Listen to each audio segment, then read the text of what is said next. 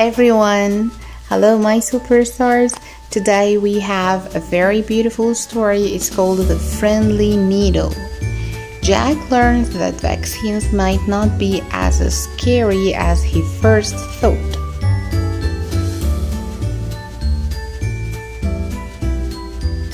Jack sat in the doctor's waiting room. He's curved in his chair, but no matter how hard he tried, he just couldn't get comfy. It was vaccination day, and it was Jack's turn to get his jabs. He wanted nothing more than to run outside, race through the park, and settle in back home where it felt safe. His mother had promised him everything would be okay, but poor Jack couldn't shake off his worry. He looked across the waiting room and noticed babies snug in their prams, grandfathers wrapped up in their coats, and teenagers chatting to Bedtime.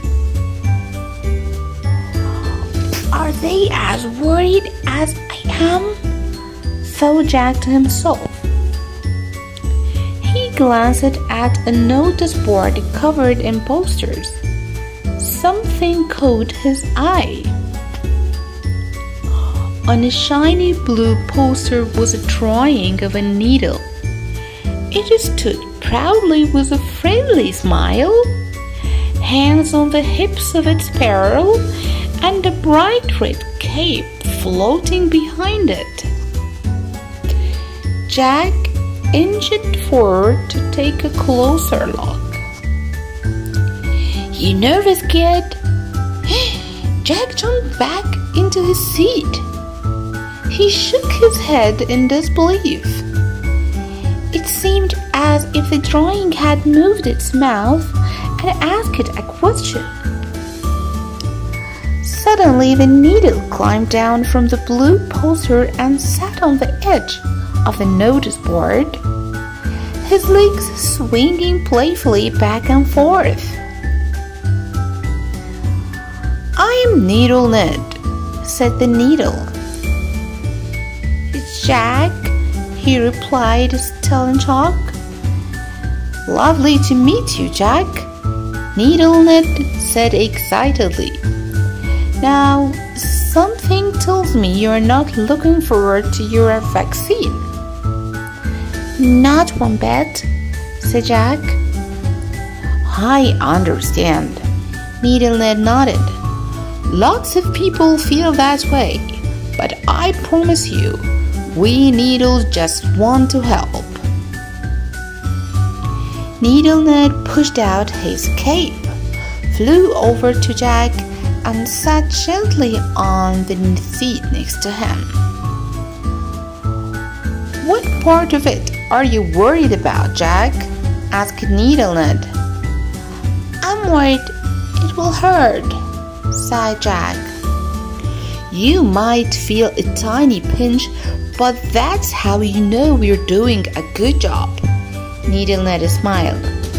"Our job is to protect you from all those nasty illness and viruses like COVID-19. Jack imagined Needle Ned dressed as a knight, a huge silver shield in one hand and a glistening sword in the other, ready to fight off any monsters that came his way. A knight wouldn't go into battle without armor. So, would Jack say no to Needle Ned's protection? "When you ride a bike, you wear a helmet," said Ned. Jack thought about all the fun he had with his friends when they cycled in the park. "When you go outside, you wear shoes to keep your feet from getting muddy."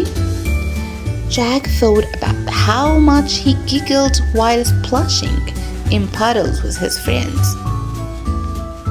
"When it snows, you wear gloves to keep your hands warm."